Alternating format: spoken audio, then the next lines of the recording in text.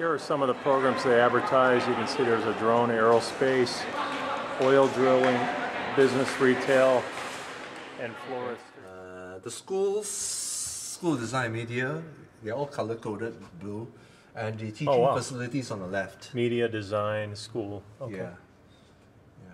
Wow. So we'll walk around and you'll see. Pretty amazing. What's going on out there? Is like a student fair? It's like co-curricular activities where all the clubs and societies are out recruiting new students. Okay. Yeah, because this is the new semester for some. So we got retail training, we got all our banking, finance. Banking, accounting, business, finance is all done in this room over here. This building.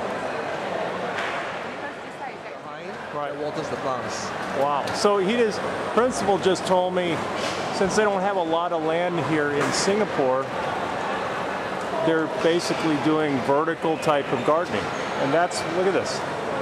You see a lot of these plants vertically on a building rather than laying flat.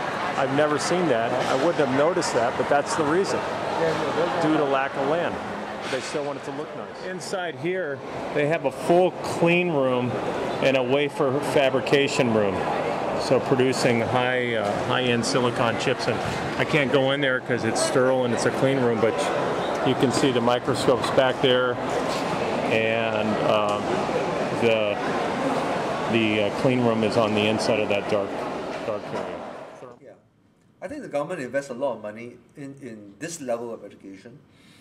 To help the least academically able, is because if you help this level, you level up the whole population. And why do you believe that? Because in the U.S. they don't really do this specifically in high school. The JCs normally start at 18 or 19, so they kind of lose the kids early, right? A lot of the kids drop out before they actually can take advantage of the JC because of their maturity. So why do you feel that it brings everything up? What's your... We try to admit everybody into a education system. Right. So if you don't make it to junior college, you go to the poly. If you can't make it poly, you come here. Right. Okay. We do have a few special schools that caters to those who are really struggling. Right. But the government tries to put everybody into a post-secondary education. So I think what you're telling me is like not everybody's going to go to college and not everybody's going to go to the university. Not everybody goes to the university. Right. I think in Singapore, maybe about 20 to 30% make it to the local university. Some will get there eventually, but not immediately. But a post-secondary education, virtually everybody will go to some sort of post-secondary education. Yeah, so if they're not in the junior colleges, they will be here, learning a trade, and some will, after they have completed with us, they will go out to work. Yeah, as a technician somewhere or other, but gainfully employed.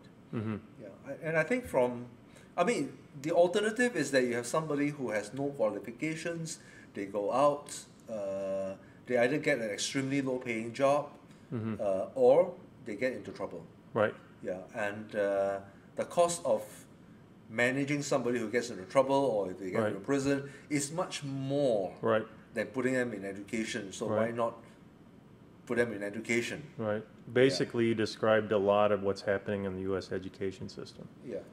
So 5% of the world's population, 25% of the world's incarceration. Yeah. Wow. Okay. It's what it is. Okay. So it costs more to keep somebody in prison than keep them in school. So put all the money to keep them in school. Yeah. After all, then you help them to be productive. Sure. Yeah. So I think that's the basic idea. Right. Yeah. So we will take as many as possible into our system, and if they cannot make it at our level of training, we have other levels, and we have a program where they take an extra 1 more year. So instead of completing it in the normal time as everybody else, they give them 1 more extra year to catch up and so on. Yeah. So yes, because we lack the manpower resources. Yeah, we have virtually full employment. Wow. Full employment. So we need everyone to be out working. Right. And you said it's only about 1%. Is that right? Unemployment is about 1-2%. Right. Yeah.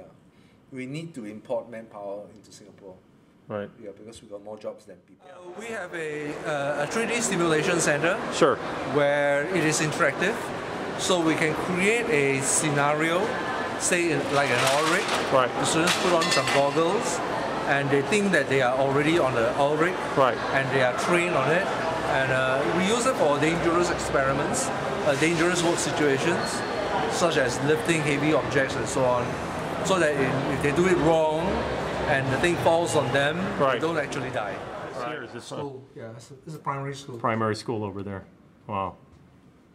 So these are the public flats, and these are the least expensive. Because of the country, Singapore, we are really small. Sure. So we need to be really nimble in responding to the economic needs. Right. And because of that, our courses and our curriculum that we're offering has to be nimble enough, and we need to be very fast in responding to changes in the economy. Right. So, for example, a certain sector is expanding. We need to match with getting more students to get to fill in that sector. Right, and you said you're updating what every 3 to 5 years, depending on. It depends on the industry Sure.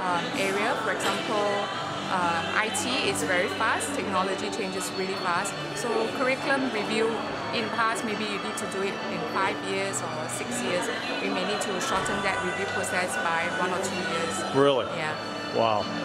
And you said you guys refuse to put out oversupply the market, right? We will not offer the number of courses beyond what the industry needs. Right. Yeah. So you don't have a huge. Hairdressing is very popular, but we don't have like 6 classes or 10 classes. We just have enough to meet what the industry to meet needs. the. Yeah. Right. Yeah, and we plan like at least about 5 years ahead of what the industry needs. Really? So you're always thinking up. Yeah. But it's constantly talking with business and industry and Yes, correct. aligning those with the school. Because a student comes in like in day 1, in year 1, by the time they graduate, that will be like this, the 3rd year. They Sure. go into the industry in the 3rd year. By then, the industry may have already shifted in terms of the trends and everything. So we need to do advanced scanning of what the industry may need, within the next 5 years. Right. Well, thank you so much. And what's your name? Jen? Okay. And I didn't catch the principal's first and last name. Liu Beng Kiong. What is it? Liu Beng Kiong. Academic Affairs? Academic, yeah. Okay. In College Central. Okay. Well, thank you so much.